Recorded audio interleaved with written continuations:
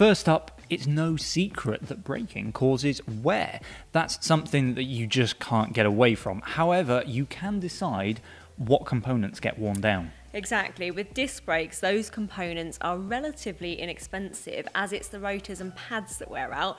But with rim brakes, unfortunately, it's the sidewalls of your rims. Now, that might not be the end of the world. If you're riding, no mileage really, or you're running cheap wheels, but it can definitely get you down if you've invested a lot in a set of very expensive hoops.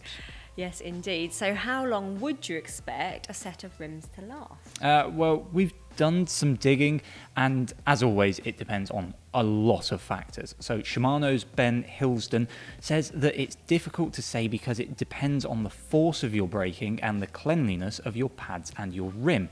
He pointed out that if you avoid excessively dragging your brakes, and if you clean your bike regularly, paying particular attention to the braking track on the wheels and the face of the brake pad, you'll significantly extend the life of your wheels. I'd better keep on top of my bike cleaning there, Yes. shaking my head, it's not going to happen.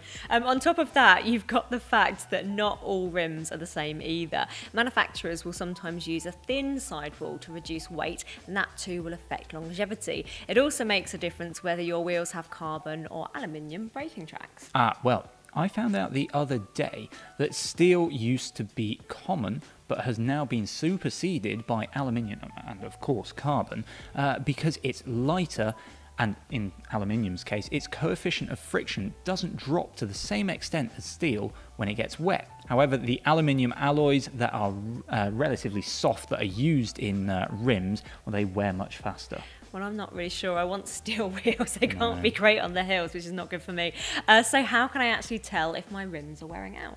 So aluminium rims will begin to show some bowing or caving on the alloy brake tracks, but this isn't such a telltale sign on carbon braking surfaces. Well, carbon fibre rims usually have a layer of material laid over the brake track to give a good braking performance, prevent heat build-up and prolong the life of the rim. Underneath this top layer is the raw carbon weave. According to Hunt Ollie Gray, carbon brake tracks are much more resilient than alloy braking surfaces, and he says that you should look instead for when the woven fibres of the carbon itself begin to become exposed or frayed. So, do you ride in the wet much, Liam? I am guilty of doing the odd session on Zwift instead. Sometimes it's just too easy to jump on the turbo rather than dig through the wardrobe for the winter gear. But yes, contrary to what some of my mates might say, I'm not completely a fair weather cyclist. It's definitely noticeable that rim brakes don't work so well in the wet conditions, and this is because water on the road quickly gets transferred to your wheel rims while you're riding. Water on any braking surface reduces friction and affects performance. The coefficient of friction with normal brake pads and an aluminium braking surface doesn't drop as radically as it does with steel, but it is still significant. In fairness, disc brakes are affected by wet conditions too, albeit not as badly. They're fixed down at your hubs, so disc brake rotors are further from the road surface than your rims, and so they don't get covered in as much spray or mud. The use of carbon fibre has allowed manufacturers to make lightweight and aero rims, but as both of us know, this doesn't always result in the best braking surface. Yeah, there's definitely a lot of variation in braking performance of carbon wheel sets that I've used, and of course, there are also some considerations to take into account with carbon braking surfaces, having to use carbon wheel specific brake pads, for example. Many manufacturers will also tell you that you need to use their own brand brake pads.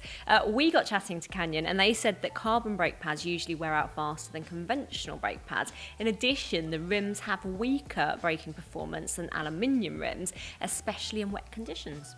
That may well be true, but braking on carbon rims has got a lot better since the early days. It used to be dreadful. with little consistency, but manufacturers have gradually improved things. I think that's a really good point, actually. It was in the review of the new Hunt 36UD carbon spoke wheel set that Jamie said how far carbon braking surfaces have come in the last decade and how these didn't snatch like older carbon wheel sets. Even now, though, it does take a rotation or two to clear off water when conditions are wet. Yeah, and Hunt actually now use what it calls a GripTech basalt ceramic fibre brake track to provide extra friction. Campag has its all conditions carbon control tech, which results in a textured braking surface, and other brands have their own tech, all of which do lead to better braking, but it's still never as good as aluminium, which is never as good as disc brakes. One other issue with carbon that people sometimes mention is that heat produced by braking could cause the resin to soften, affecting the rim's structural integrity. I have to say, in the real world though, this virtually never happens, not even to heavy riders descending steep mountains in high temperatures. Considering that they weigh just a few grams each and wear out pretty quickly, brake pads can be expensive. A pair of Zips Tangente Platinum Pro Evo brake pads retail at £41, for example, and you're going to need 2 pairs. Yeah, it's not exactly the most exciting purchase either, is it?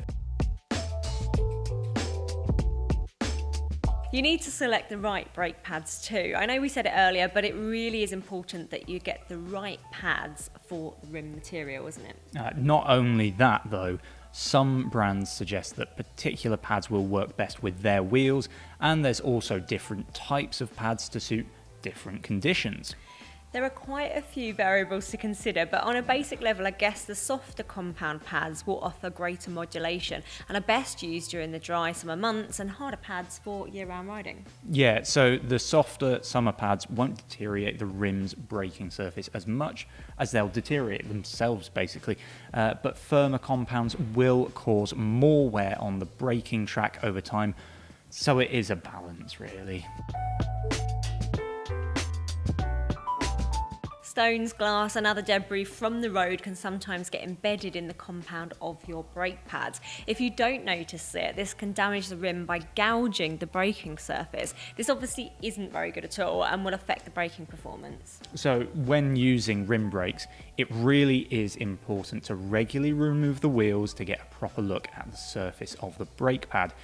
If you do spot anything stuck in there, you need to prise it out with tweezers or a sharp pick.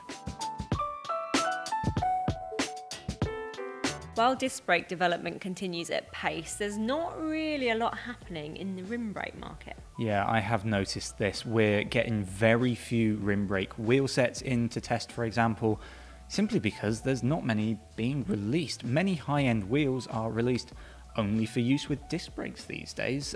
There's no such thing as a rim brake version of the Roval Rapide CLX or Zip 353 NSW. Just 2 examples there. Designers often say they like the fact that they don't need to incorporate a brake track into a new aero wheel because it gives them freer rein in their efforts to reduce drag. Of course, plenty of high-end wheels are still released in both rim brake and disc brake formats, but the market is clearly moving in one direction. Another factor is the width of the tyres that you can run. With disc brakes, your maximum tyre size is dictated by your frame and fork, but with rim brakes, you have the additional limitation of the caliper. Most modern rim brake calipers take a maximum tyre width of 28mm, so all road and gravel riding aren't really open to you. People often moan about disc brakes making loads and loads of noise, but rim brakes can rub and squeal too. Yeah, absolutely. I was at a local crit the other day. It was raining. Some of the noises going into the corners were absolutely horrendous. Luckily, it's usually easy to stop the brake pads from rubbing on the rims by recentering the caliper or altering the cable tension via the barrel adjuster, and many noises can be cured with simple maintenance like towing in the pads.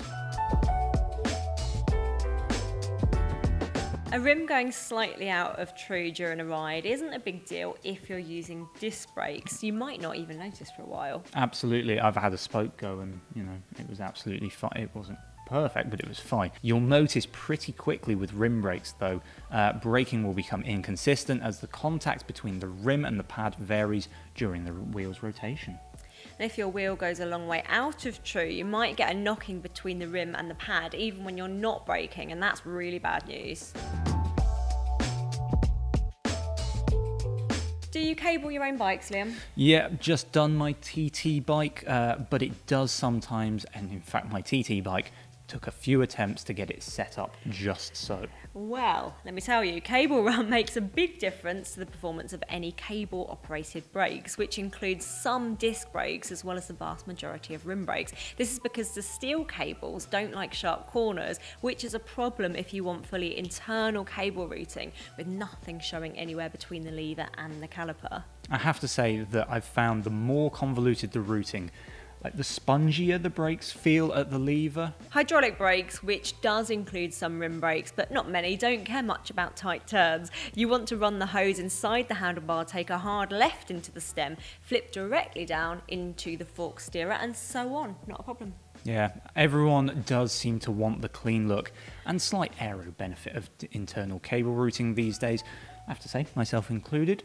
This is possible with rim brakes and traditional cables though.